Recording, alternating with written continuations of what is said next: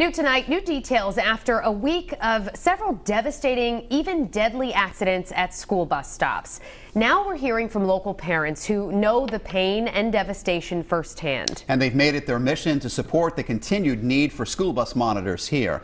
Eyewitness News reporter Steve Nielsen joins us now live in studio with their story. That's new at 5:30. Steve?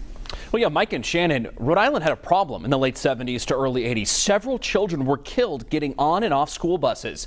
So the state made a change, and we wanted to see how effective it's been. An alarming week. Thursday, several people, including 3 children, rushed to the hospital in Tampa, Florida, after being hit by a car at a bus stop. Also this week, 3 children were hit by a truck and killed in Indiana while boarding their school bus. There were also crashes in several other states. It's a simple solution. It's not rocket science. Newport residents Sophia and Bill Pendergast know what those parents are going through. Their 6-year-old daughter was killed getting off her school bus in 1986.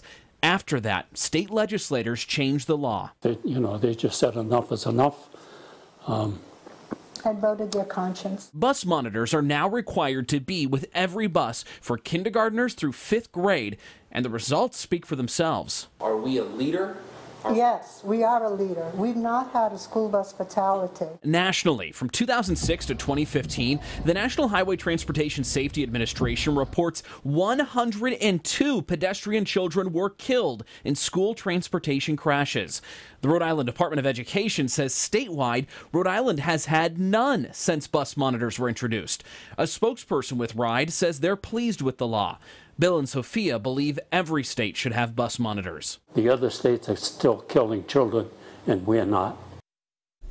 The Department of Education has started allowing some communities in Rhode Island to bypass having safety monitors.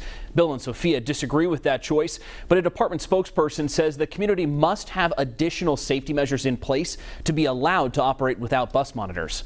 I'm Steve Nielsen, Eyewitness News.